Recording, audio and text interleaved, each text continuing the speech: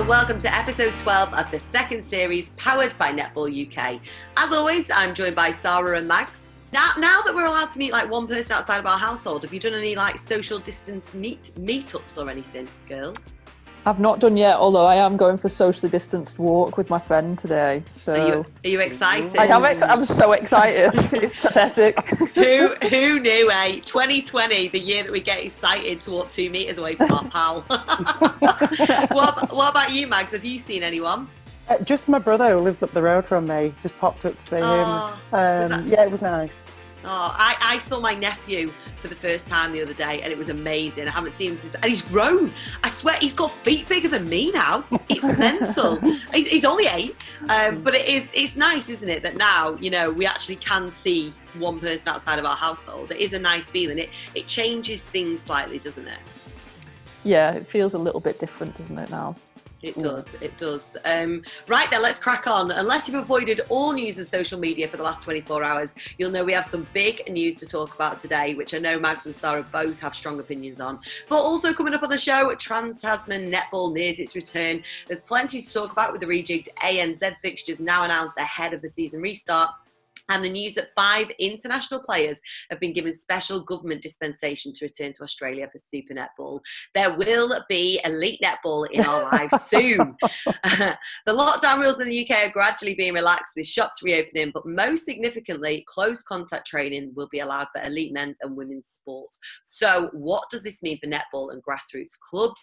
But first, we'll start with the disappointing news that the Super League, which has been suspended since March, has been cancelled for 2020 and will not return until 2021. Now, it's a big decision, so we've brought in Sky Sports pundit, former Wasps player, coach and England Rose, Tamsin Greenway, to help us pick through the ramifications of England Netball's decision. So first off, Tamsin, thank you so much for joining us, because we know that you're very busy at the minute. You've got your hands full, haven't you? Well, having kids in lockdown is a bit of a shock to the system. Easier coaching on the side of a netball court, I think. But yes. We won't keep you long because we know you've got stuff to be doing. But as we said, a huge decision by England Netball. Has it come as a surprise to you, Tamsin?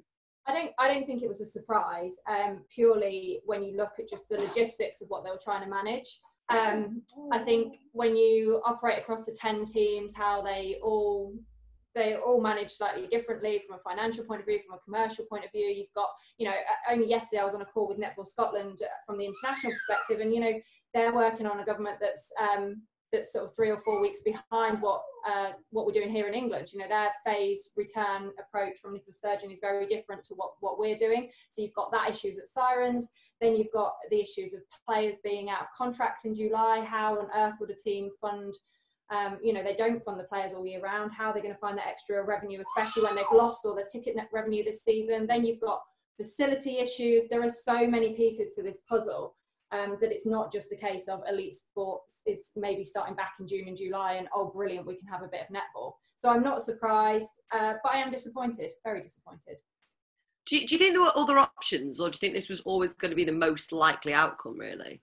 I think there were other options, but I think the way netball has been in the past few years and how it's built to this point, it was always going to be really difficult. You've allowed Super League to operate in its own, although it belongs to England Netball in its sense, all 10 franchises just operate really on their own. They're not funded from that point of view. And so I think the state of the affair of the league at the moment was always going to be difficult to come together in a crisis like this and all have the same outcome.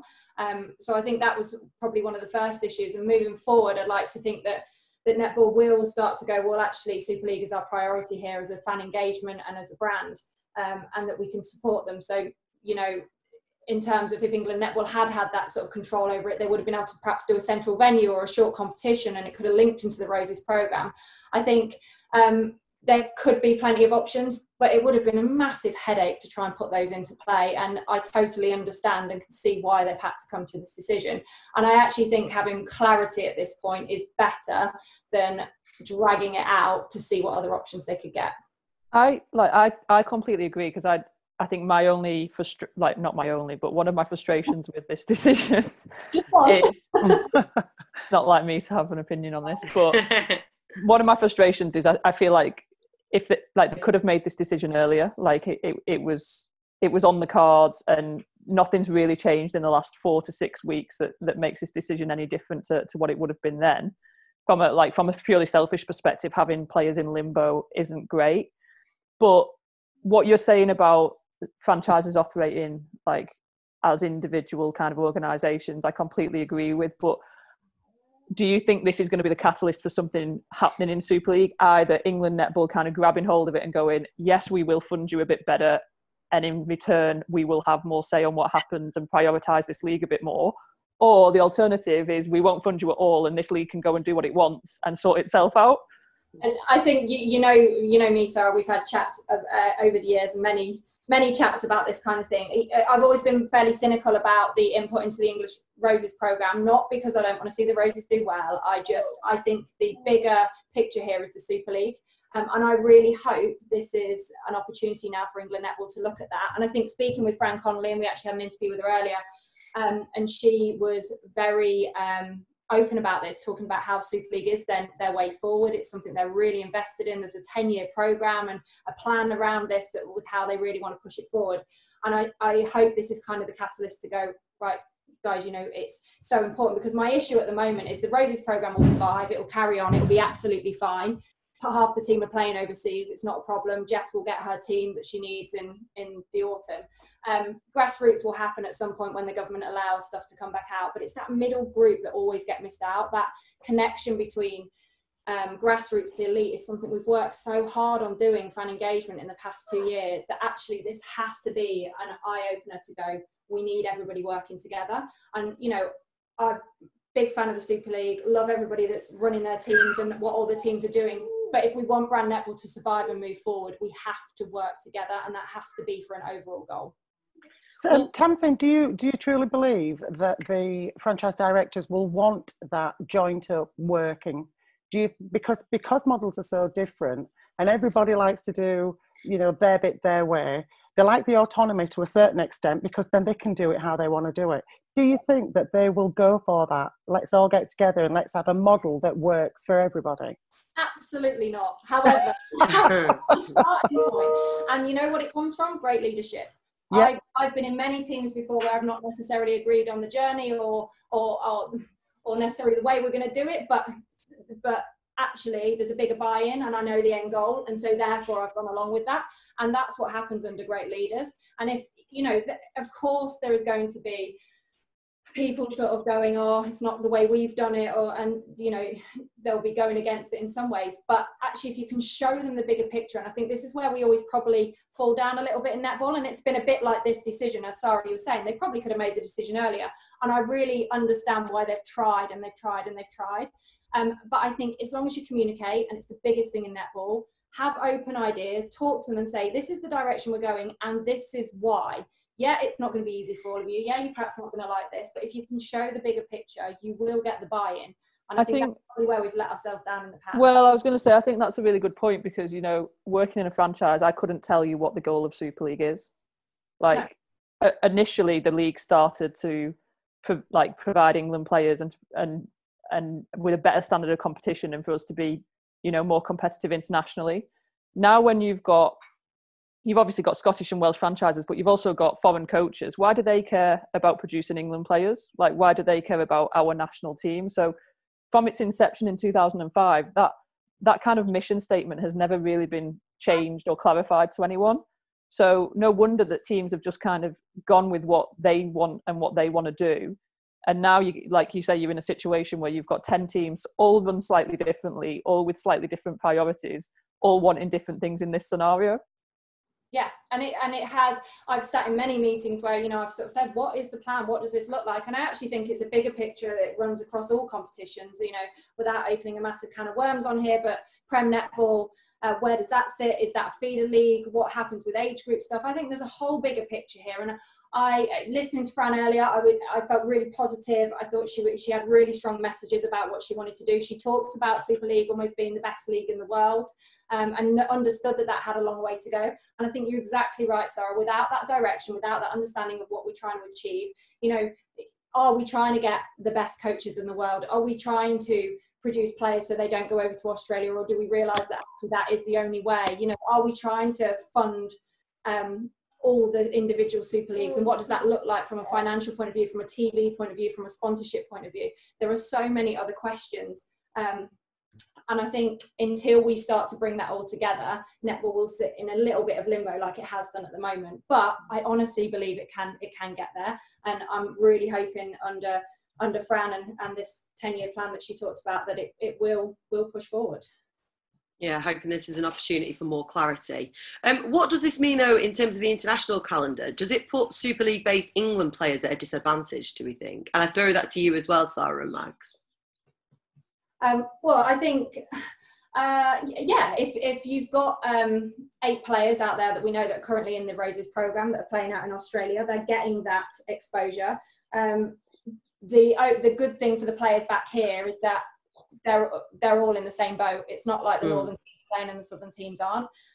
But Jess has got a bit of a headache with that. She's got to look at how she produces this next group of players, because the reality is the new group coming through, your Fran Williams, your Raz Quashies, your George Fishers, they haven't had exposure in Australia yet, and yet they're going to be your next group of starting players. And so there's a big ask this year about how you're going to keep those players moving forward, because Australia and New Zealand youngsters will keep carrying on. And how do they keep fit as well during this time? There you go, Stars. What do you reckon? Yeah.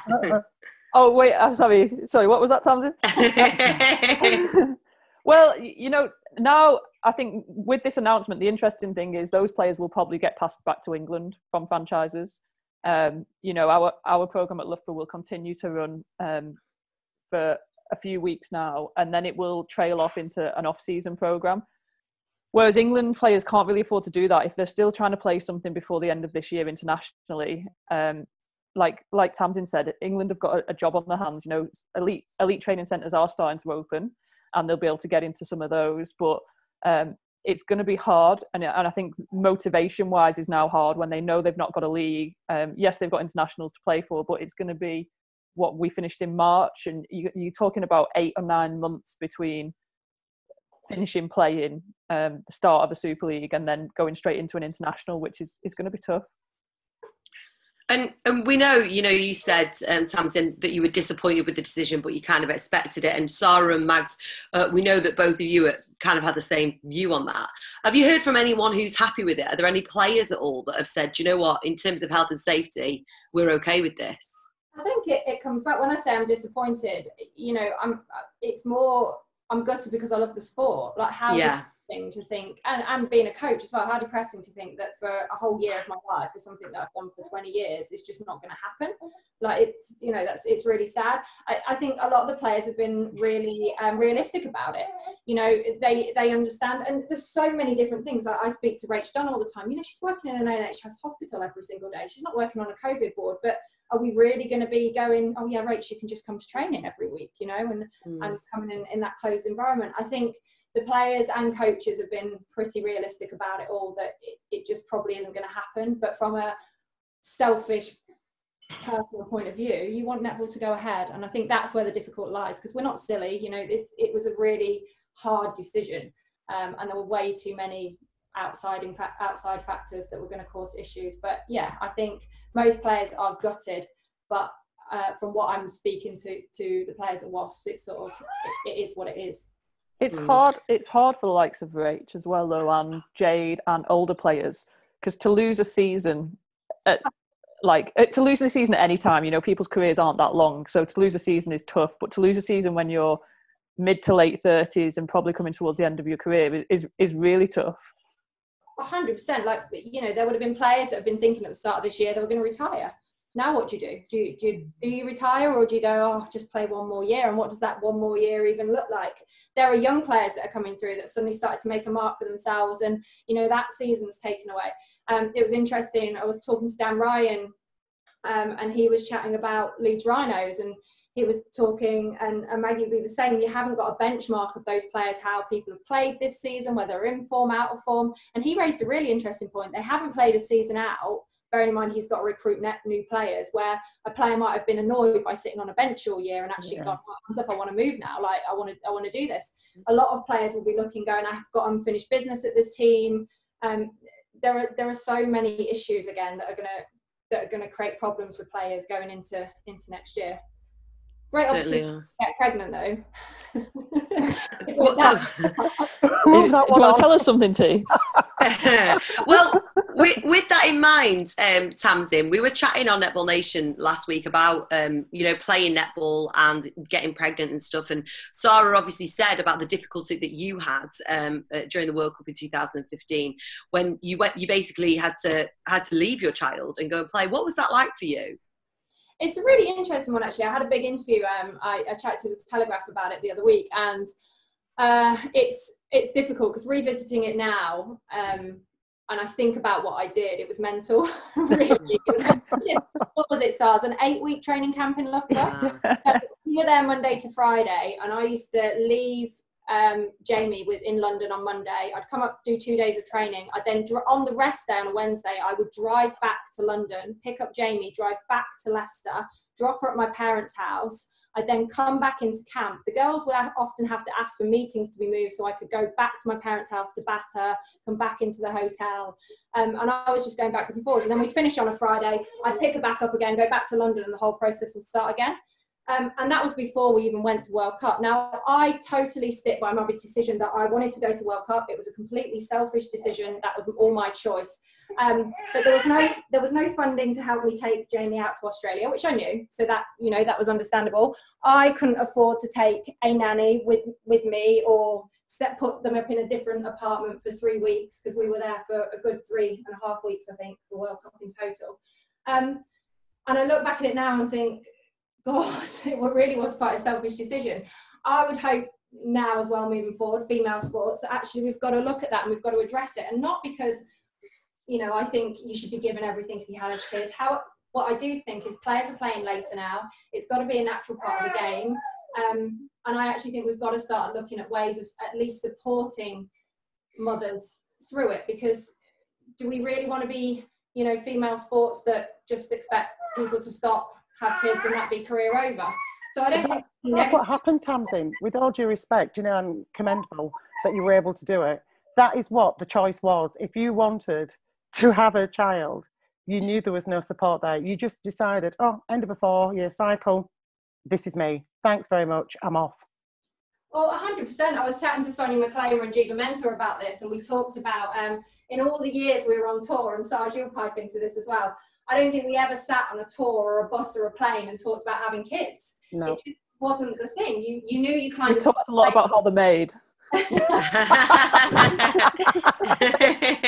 Stories and some very good talks.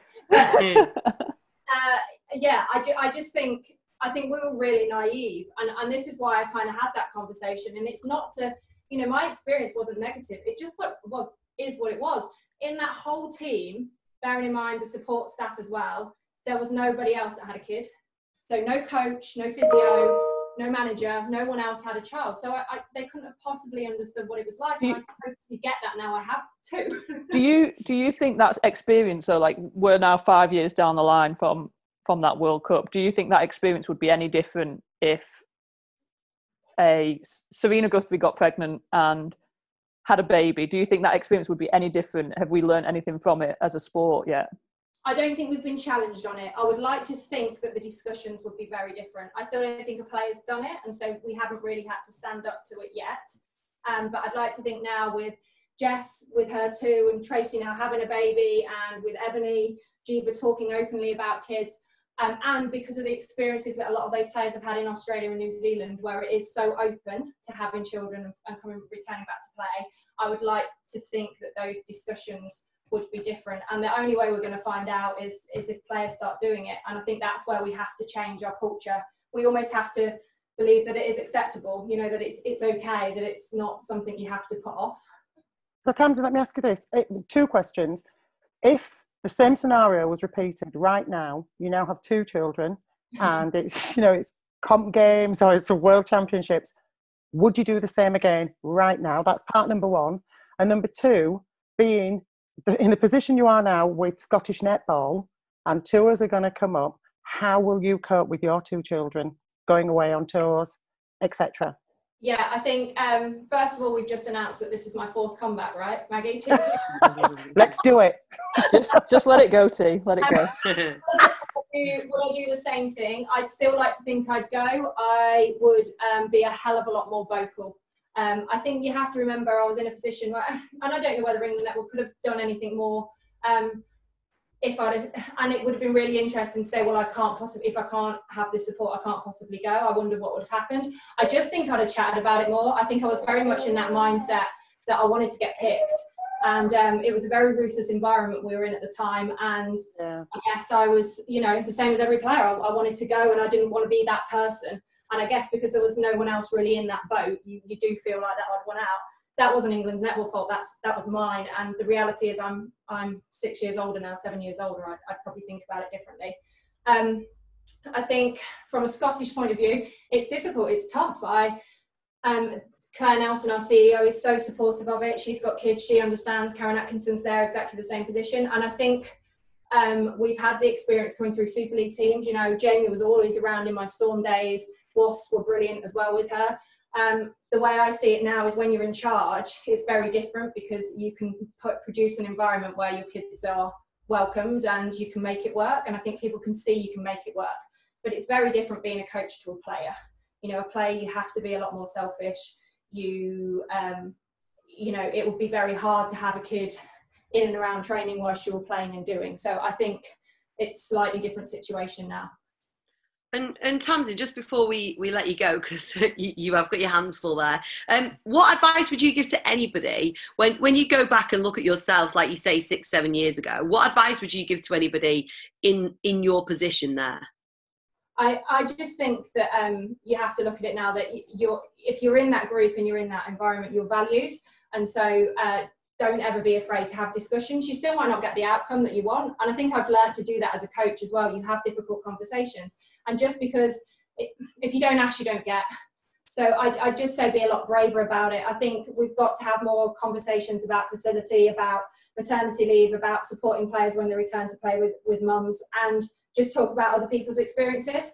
And even though there might not be a solution at the moment, look into the future, it's something that we want to have in there. So how are we going to strive towards that? But definitely just talk. Absolutely. Max, Sarah, do you have any more questions for Tamsin? I think, can I just have your baby? I always wanted 2 children. He's beautiful. He is. Well, Tamsin, thank you so much for joining us. Take care, stay safe, and fingers crossed, like you say, this will open up an opportunity for clarity in netball. So thank you so much for joining us on Netball Nation. Definitely, no worries. Thanks, guys. Thank you. Take care. Bye-bye. Bye. Bye. Oh. Now, it was announced in the last week that close contact training can resume in elite sports. This, along with the easing of certain lockdown rules, such as being able to play around a golf or game of tennis with a person from outside of your household. Soon we'll also be able to go shopping for non-essential items. Exciting. Head to a car showroom. Hey, we can have days out in car showrooms now, guys. Or visit an outdoor market. So, Max, over to you first. With the rules on sport lifting, does it give you hope that we'll be playing netball in some capacity again this summer? Do you know, my heart is saying yes, please. But then you move a little bit further at the body to the head, and the reality of the situation is probably not. And if we do, what will it look like? You know, you were talking about not being able to have contact with people, although we've talked about the fact that elite sport, they're now having, 3 people that can train together, and I think there's this discussion taking place today where they're looking at expanding that a little bit more for elite sports so that they can have maybe contact. But for the world of netball, I honestly don't know, and I don't even know what it's going to look like. You know, by the time they give us access to venues, if we ever get in, it may well be that we're back to where we started, outside, doing just one person, one ball, a little bit of passing and a little bit of throwing. Yeah. What? So you reckon that without knowing what it looks like, it's hard to say whether it could be a thing or not? It is, because we don't know. We get little nuggets of hope every day when we hear that they're relaxing, you know, something else, and they're relaxing something else. But the reality for our sport is we are venue centric. We need those venues, indoor venues more than anything, to do what we do. We need to be able to have contact, but we can't. And even playing outdoors, we need to get access to stuff like that. And it's all looking like it's just not going to happen. So yeah, I'd love to think that we're going to get some sport through the summer. And yeah, I think we may get something, but what it looks like certainly won't look like competition. Well, the difficulty is as well that things don't tend, like things with this haven't really gone in order, have they? So you can't really predict what's going to happen next and what's going to be allowed next. Like all those hordes of people just crying out to go to car showrooms. Like, thank God those are going to open. Do you know, like it doesn't go in any order. It's just like, just pick something out of the air and right, that's the next thing that's going to be allowed. I think so true. Because Sarah, that's about the economy, isn't it? This is why, you know, yeah. they're the, you know, you can go to an outdoor market now. Yeah.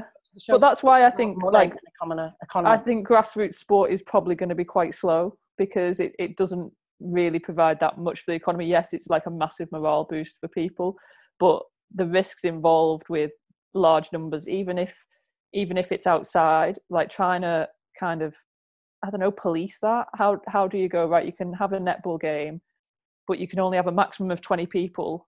Well, then who's, like, I don't know, it's just really...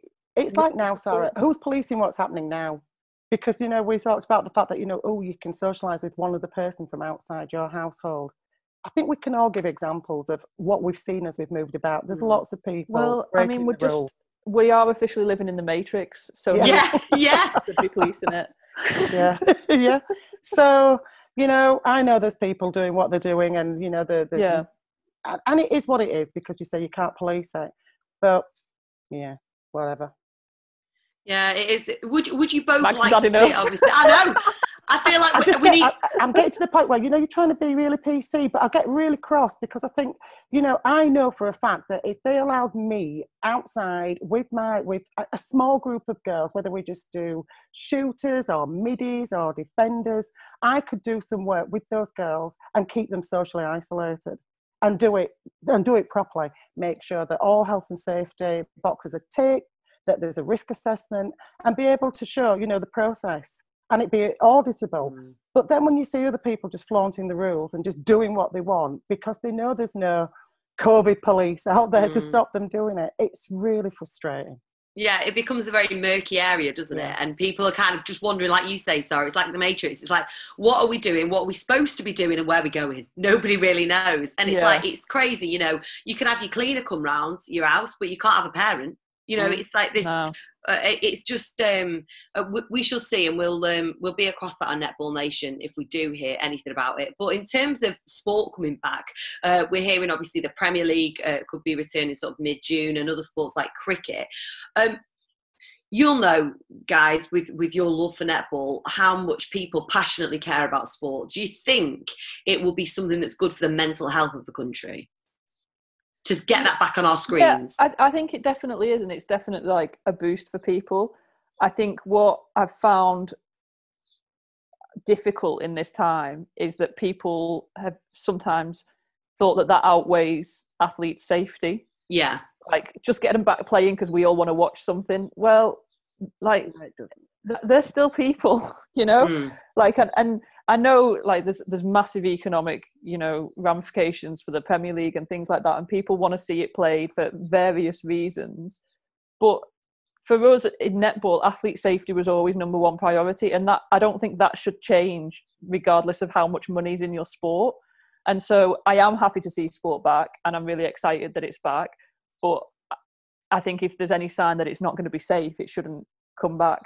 No, I agree. And we're putting as much emphasis on the well-being and mindfulness of our athletes as we are on just keeping them ticking over with the fitness and the conditioning, because it's huge. You know, some of these girls, they live for their sport. You know, they may not be academics, but they excel within the sport, and they are truly missing it. So there has to be as much emphasis put on making sure that they don't feel anxious about the return to netball, and that they're not forced to come back until they're ready. I agree with that, but I think, you know, I know the Premier League, you know, is far wealthier, but we've seen that it's pretty much the safest place you can be. For example, if you're a Premier League footballer, in terms of the testing, the rigorous testing they're doing, the steps that they're taking now to break them back in, and then I look at it and go, there's key workers out there that don't get that, but we're sending them back to work. Yeah, and I'd agree. But then there's also the question of why are you sending tons of PPE to Premier League clubs when frontline workers can't get it? Things like that. And like I said, I'm excited about sport coming back, and I think it is going to be great for the nation as a whole. But it's a big decision, and I think it's one that will continue to be debated, because we're definitely not out of the woods, are we, at the minute, in terms of what's happening with COVID. No, you're right. Well, talking about sport coming back, we've known for a couple of weeks that the ANZ Championship in New Zealand will be coming back in June. But this week, there was the biggest indication yet that Super Netball will soon be back in Australia.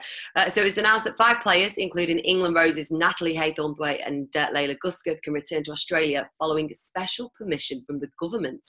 Sarah, the players will be required to self-isolate in a hotel once they land in Australia. It must be like before you head into the jungle, you know, when people do... I'm a celebrity that. But how do you think they'll keep themselves busy through that? Or do you reckon it'll just be similar to lockdown for them? Well, I think Nat Haythornthwaite's already there. So I think she's in the hotel now, receiving room service every day. Oh, can't be bad, can it? No, but it will be difficult because, you know, if you're an athlete and you're basically trying to train in a hotel room, I mean... It'll be hell. They're crazy, wouldn't you? I mean... It's fun, isn't it, if you're like on honeymoon for a couple of nights or something. It's not so much fun if you're trying to train and keep sane and in that situation. So I think it will be difficult for them, quarantine-wise, but longer term, you know, it's really good news for that league that they will have the sort of full quota of players to have a competitive league rather than one team missing 2-3 players and it kind of making the league a bit lopsided. Absolutely. And Max, how excited are you to see the return of elite netball? Oh, I've got my Sky remote in my hand, thinking, can I find it? Can I find it? Yeah, of course, because you know it's going to be some netball, despite the fact that it's not our netball Super League. It is some netball, and it's a fabulous opportunity for other people to sort of like have a little look at what's going on across the water and watch some awesome netball played. Of course, I'm excited. It is exciting, but I guess, Sarah, there must be a level of frustration for you that obviously that's coming back, that's returning, but the Super League isn't. Yeah, there is, you know, a bit of jealousy there that they're going to play a season and we're not. But again, you can't, it's like apples and pears, isn't it? You know, I think Australia's had like less than 100 deaths in total and New Zealand's been like free of COVID or whatever for however long. So it's very different. And I mean, that's the sad reality of it. It's like, I wish we were there so we could be playing. But it is great that we're going to see some top level netball. And I think it'll kind of, you know, quench that thirst for us for a while over here. And Max, can you see this as almost an opportunity to draw more fans in? Oh, without doubt, because we've talked about the drought of sport. And there are some people out there that will just watch any sport. And I think it's been proven that, you know, people who've never really engaged with netball previously have just come across it as they've been channel hopping and thought, oh, what's this? And they've been blown away with how fabulous the sport is. So, you know, if you were one of these people who couldn't afford to maybe to go and pay to put your bum on a seat at an actual game, but you love the sport, you probably will tune in and watch it on television. And those are then the people who decide, oh, do you know what? I absolutely love watching it on television. Let's go watch a live game. Who's my nearest team? And when it does come back 2021, hopefully you get yourself a new audience. Yeah, fingers crossed. And obviously we'll be across that as well on every episode of Netball Nation. That is it from us. It's been quite a lengthy one today. But Max and Sarah, before I let you go, because Sarah, you've got your socially distanced meeting today. I have, yeah. Big day. Planning my trips to the car showrooms as well. What are you buying? What are you going to buy, Sarah? What are you going to buy? Oh, probably just a cheeky Lamborghini or something. What colour? What colour would you buy it in? Sick green. I knew you were going to say that. Well, and also, Max, what's the first non-essential shop you're going to go to? Oh. If this recording was going out to adults only, I'd have something to say. But it's not. It's not. So you know, you could shop online, Max, as well. Yeah, just keep those in square packages. Oh, Max, we love you. Have you got any shout-outs at all that you'd like to give before we wrap up this podcast? Oh God, Sarah, you have to go first because I'm not giving it any thought. No, I guess just a shout out to everyone involved in Super League, and like it is disappointing decision, and disappointing that we won't be able to get to play. But I think that what's come out of this is that netball's actually come together a lot as a sport and supporting each other over this time. So thinking of everyone involved and who's disappointed today, but we will get through it, be bigger and better next year. Oh, yeah. Well, I'm going to have to ditto that and also add to that, England Netball, please, please, please. This is my plea. Please take a look at the situation we're in and let's see if we can get something. You know, let's have a look at how the competition runs and if there's any way that we can bring this all together, bring all the franchises together so that should this ever happen again, we're not in this same position again. Absolutely. Contingency plan.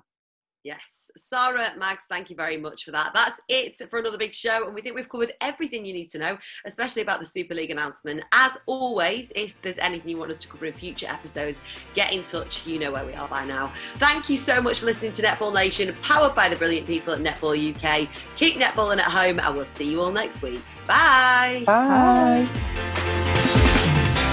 This is Netball Nation.